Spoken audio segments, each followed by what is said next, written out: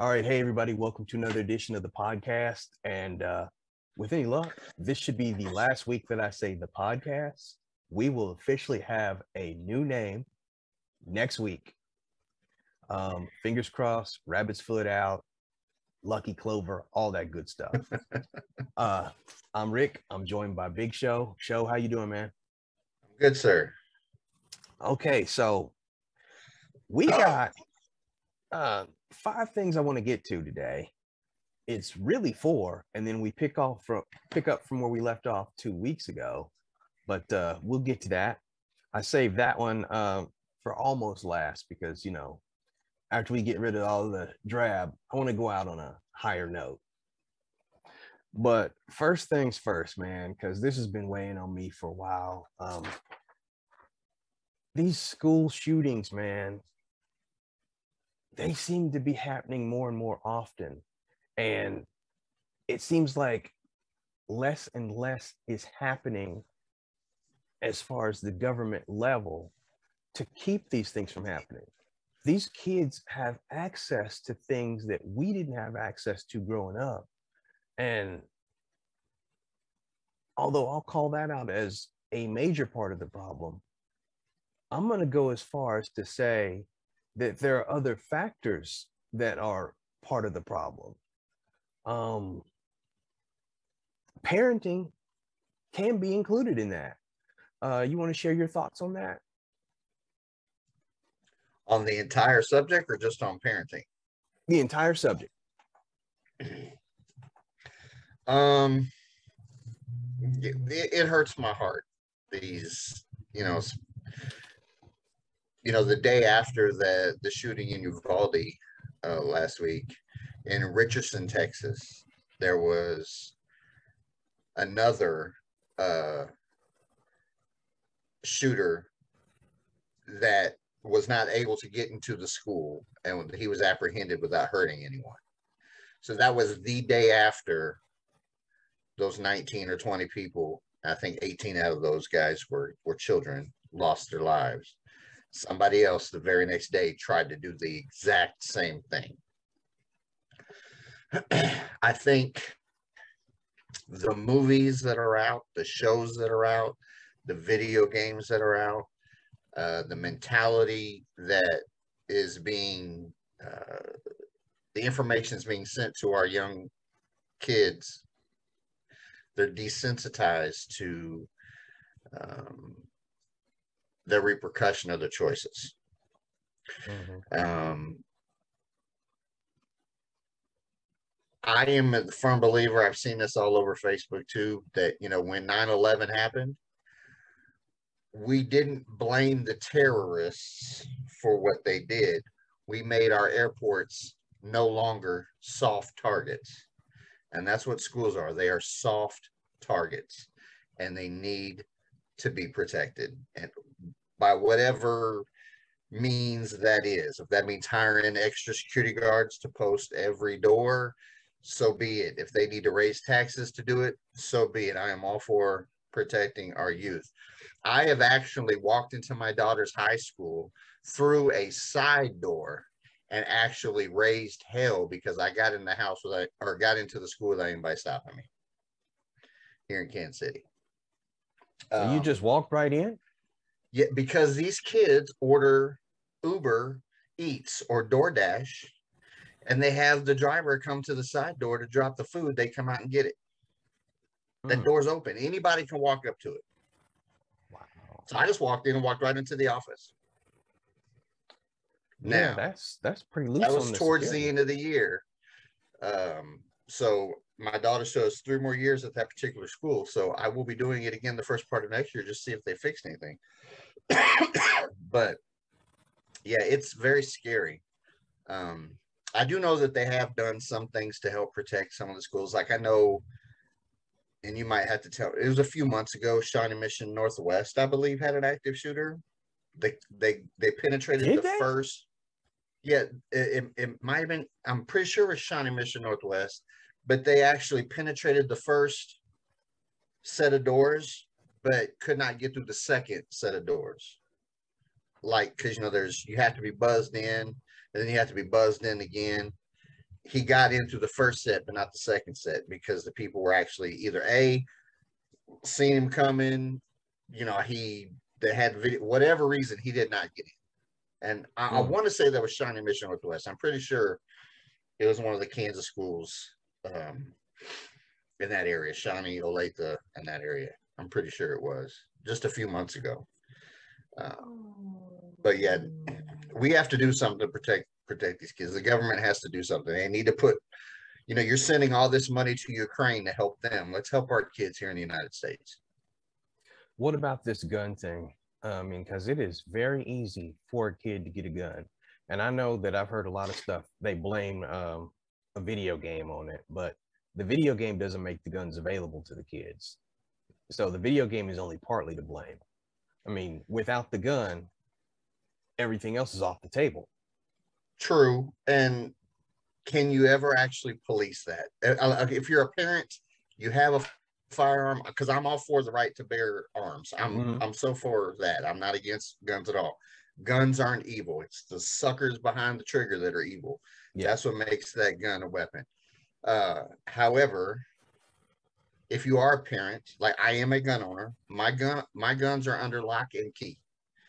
My pistol is in a gun safe where all I have to do is put my hand on the release and the gun pops out into my hand. Nice. It's quick for me. It's quick for me to get, but nobody else can do it. My daughter can't walk in there and do the same thing. I mean, you have to protect your weapons, but I mean, you and I grew up. If we wanted a gun, we could have got a gun, man. Yeah. Yeah. So those things haven't changed. And they're not going to change. We cannot,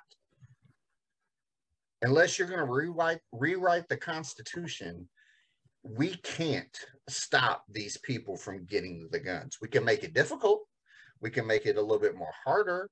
They have to go through extra steps to get said weapon, but it doesn't mean that,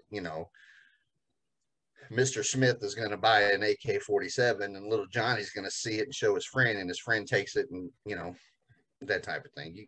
We're not going to be able to stop that.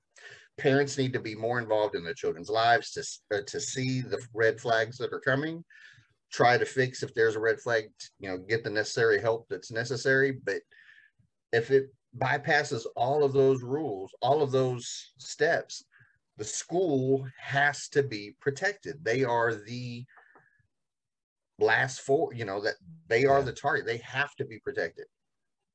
Yeah, I know. I work at a school, and the only way anybody's getting in, if you don't have a key, you have to be buzzed in.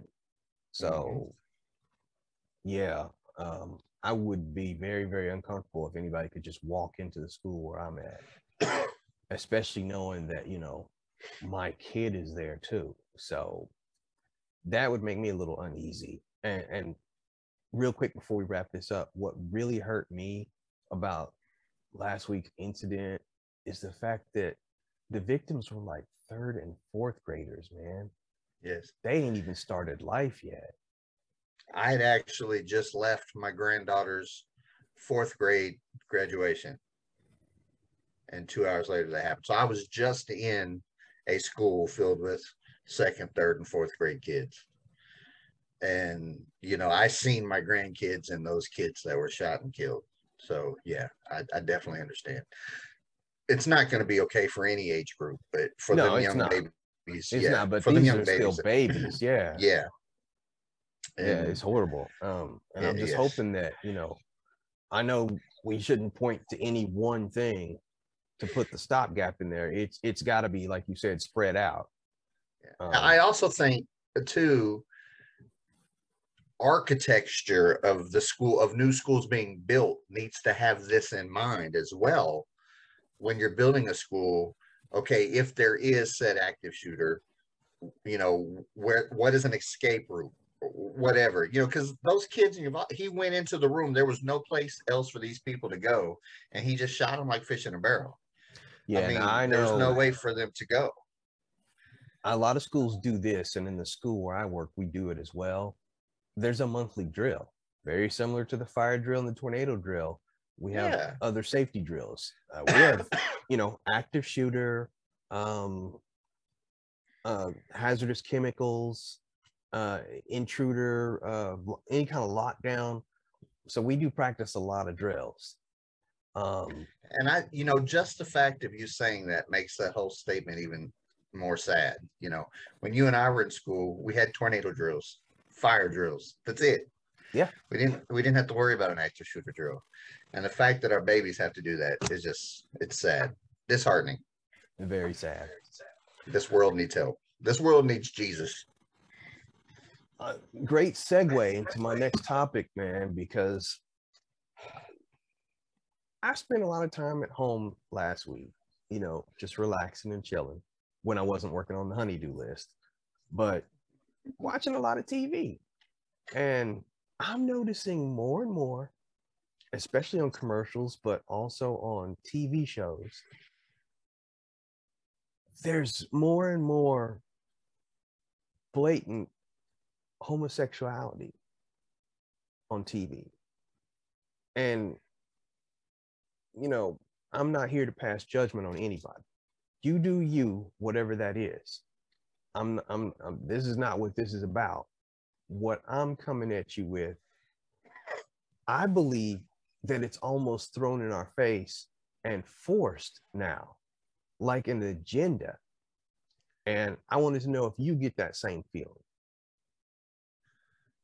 Yeah, I mean, yes. Short answer, yes. And they are pushing that agenda. Do I agree with that lifestyle? No. Am I gonna judge somebody who's in that lifestyle? No. And that's the thing right there. We have too many people that go way too far with it, and they try to beat people over the head. You shouldn't do this. You need Jesus. You need this. You need that. It's okay not to agree with it. And, I will tell a homosexual friend that I don't agree with that lifestyle, but I am not going to make them feel like any less of a person either. Exactly. Because if you're gonna handle it the Christian way, you have to do exactly what Jesus would do. He wouldn't turn his back on anybody. He'd tell you that what you're doing is wrong, but he wouldn't turn his back on you. He's still gonna love you regardless. Exactly. What's that phrase? Love the person, hate the sin. Yeah, exactly. And if you're a firm believer in the Bible and you're going to believe the passages, you can't pick and choose what passages to believe and what not to believe. You have to accept the whole Bible for what it is, in my humble opinion. And yes, the Bible does say that man shall not lay down with man. It clearly says that. But it also says, do not judge unless you want to be judged, so you can't have one without the other. I agree 100%. I don't agree with the agenda being pushed. I don't want it thrown in my face.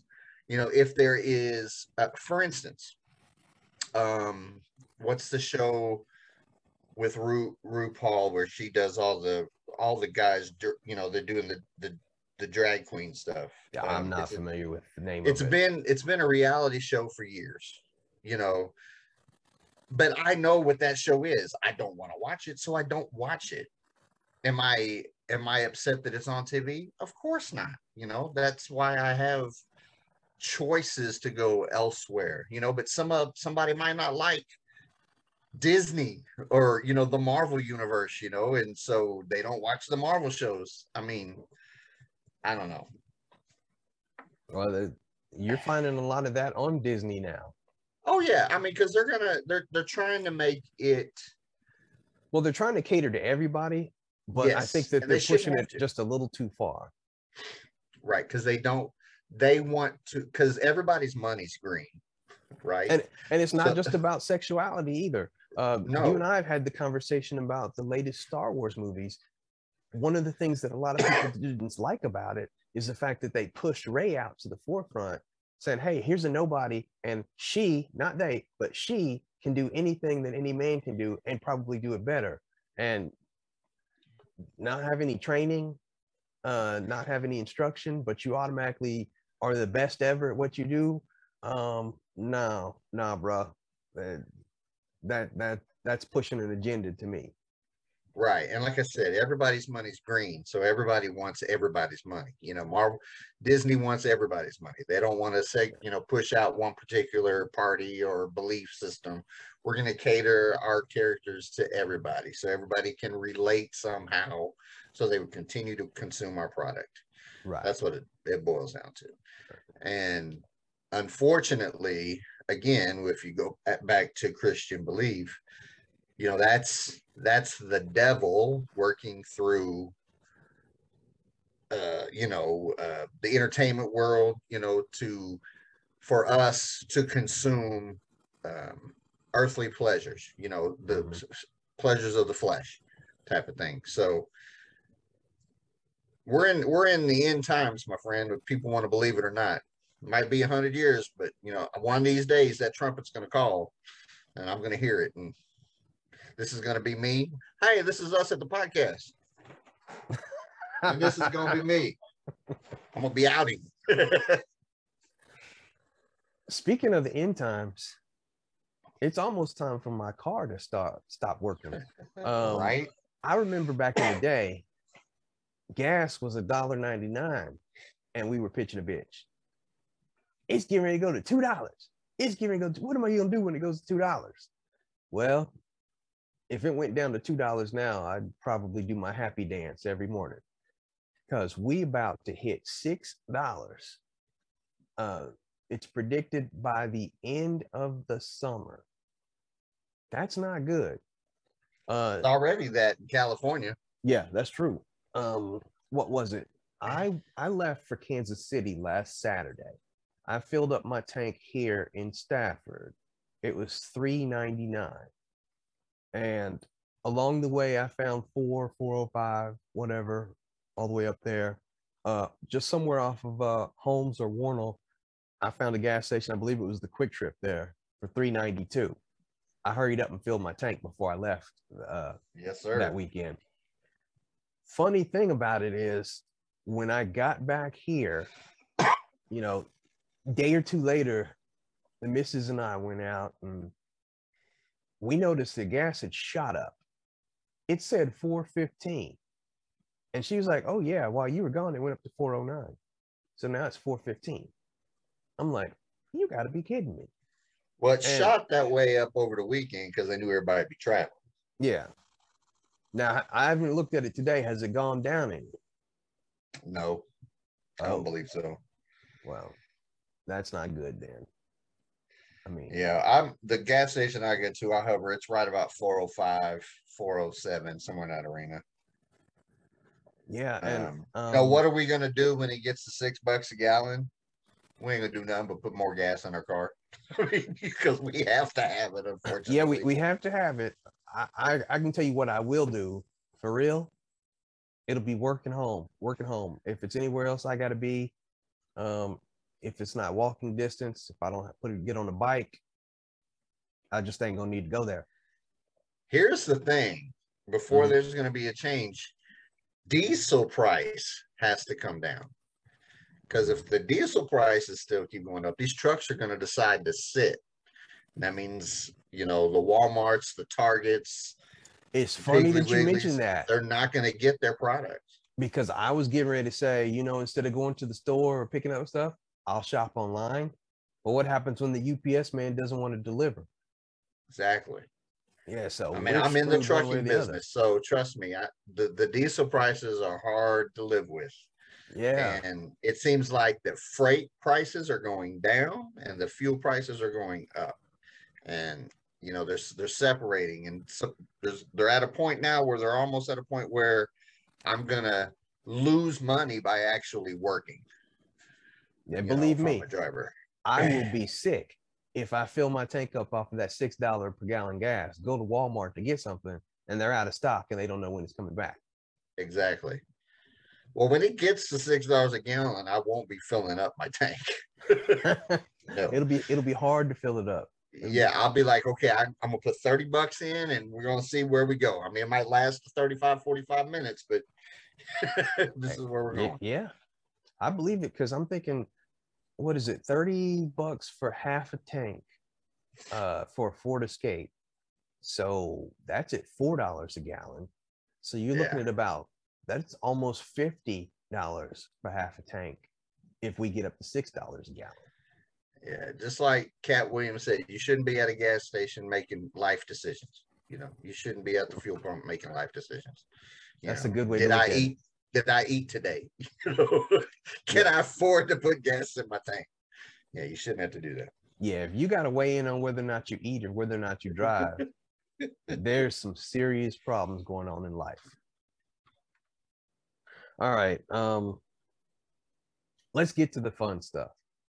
All right. Everybody who's really paid attention, 2 weeks ago in our last podcast, we talked about the current 2022 Sports Illustrated swimsuit issue, and we said that we were going to come back to y'all and give you our all-time favorite Sports Illustrated swimsuit issue.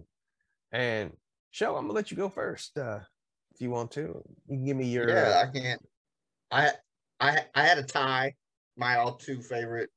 When I was You a should kid, mention that because I have a tie too. So I'm gonna see if either one of your two match either one of my two. When I was younger, Kathy Ireland was the shit. So I really liked her swimsuit issue. And then Tyra Banks. I mean, you can never go wrong with Tyra Banks. We almost had one in common. Tyra Banks was teetering on there. But I'm gonna tell you why I chose the two that I chose.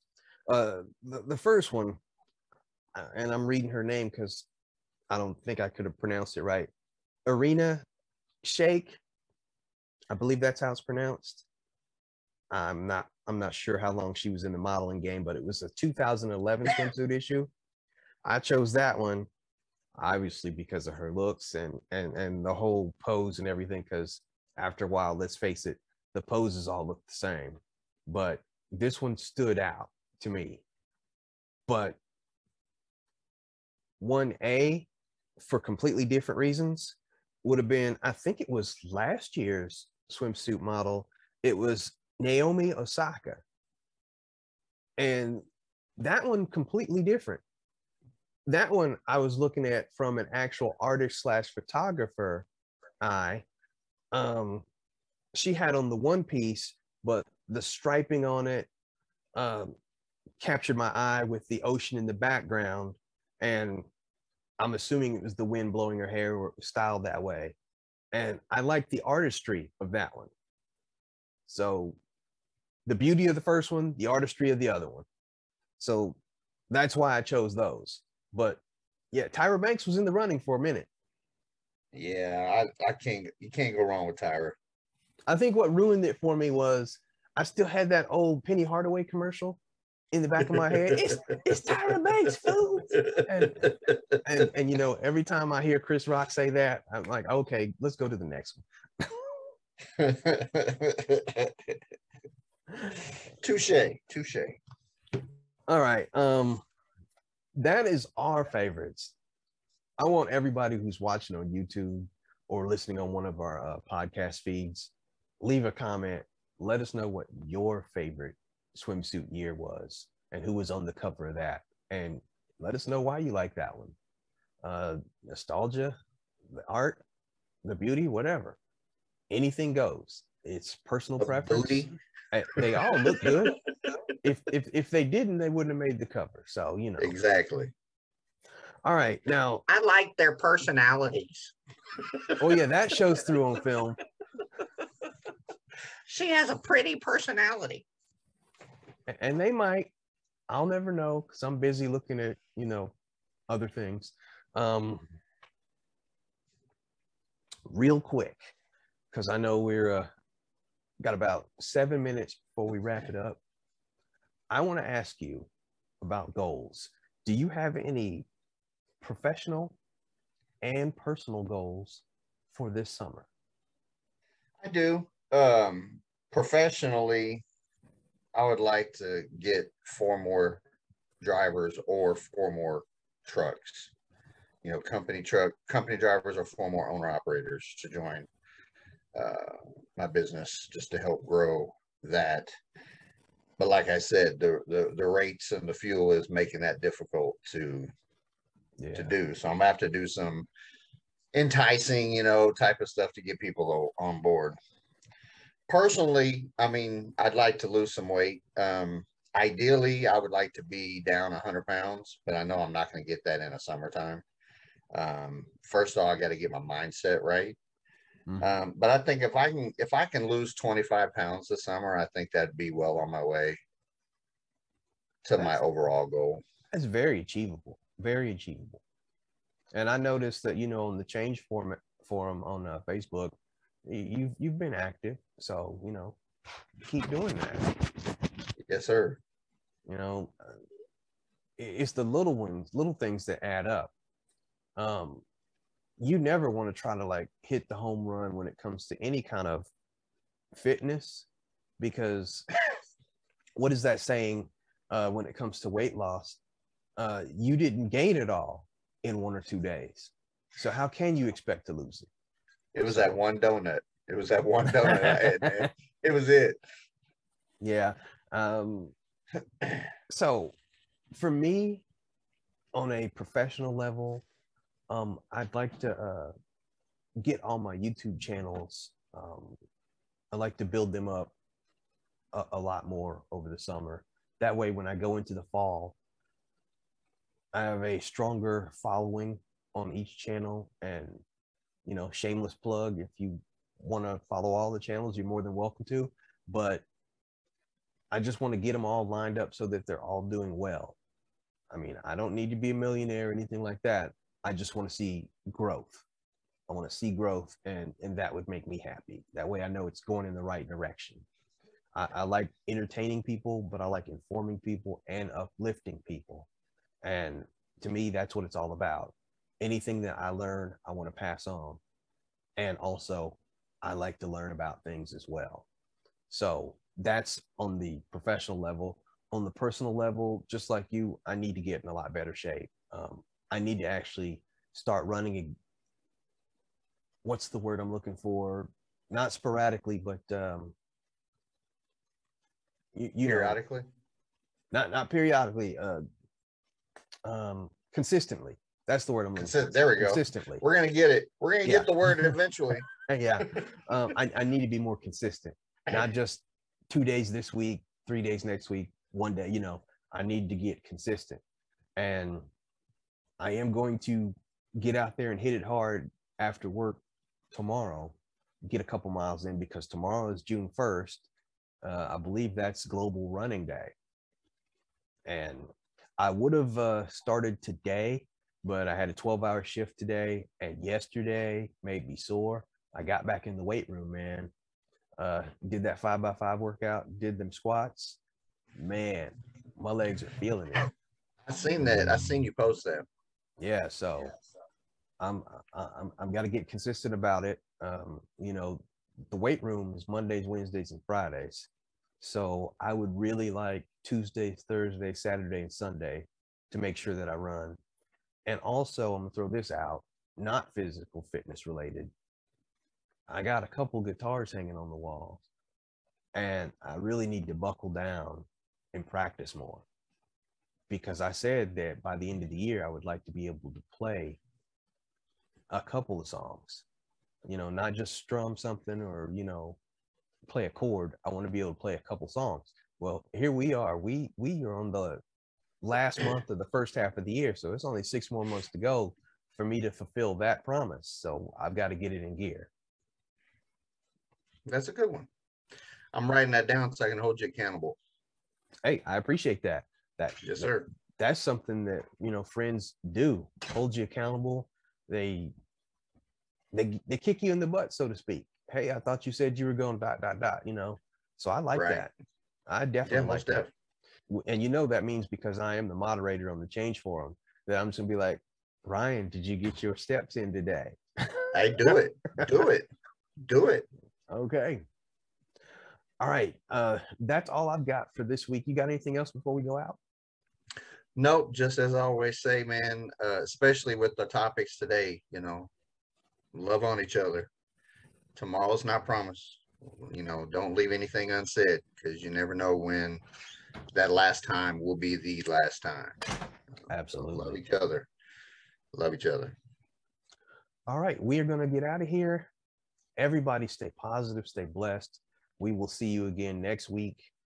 Big Show, it's been another good one, man. I thank you very much. All right, man. I appreciate it. All right, everybody take care.